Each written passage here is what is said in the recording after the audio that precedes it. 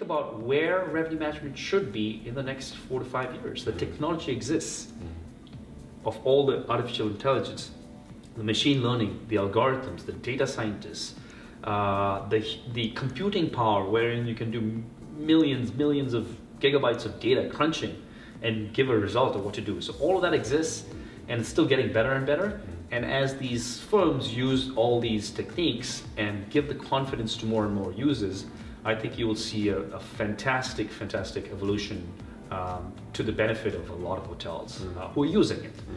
Unfortunately, the ones who don't use some of these systems will actually find it very difficult. And over time, it'll grow that if you really want to be successful, more and more owners will insist on using some of these sophisticated systems.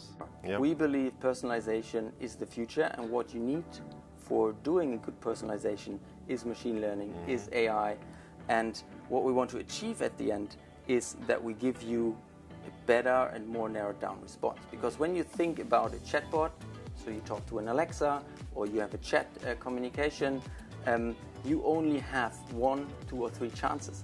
In the past, we had 20 results on the desktop. You know, you had many hotels that you could show. On the mobile experience, you have maybe 5 or 10. And in a chatbot environment, you have 1 chance or 2 chances, 3 chances that I propose you the right hotel. And we believe the one who gives a better answer will win this game.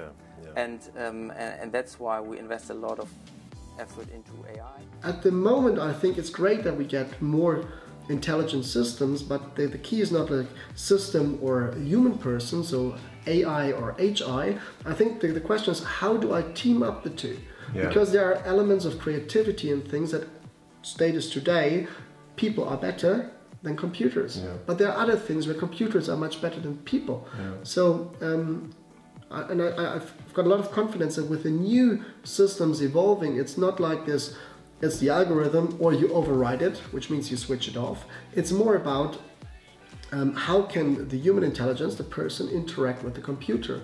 How can the computer and the algorithm help to enlarge the reach? I mean, the computer can look at more data and more, I mean, we've got so much data. The computer can kind of screen that much easier, but kind of use it in a creative way is a thing that even self-learning systems and algorithms are not able to do today. And I clearly want to say this. Sometimes if you talk to a salesperson or to a very kind of, let's say, enthusiastic tech entrepreneur, you get the feeling like it's already there. I think it will come. But at the moment, I would rather see us teaming up with the machines instead of having this Terminator-style man against machine.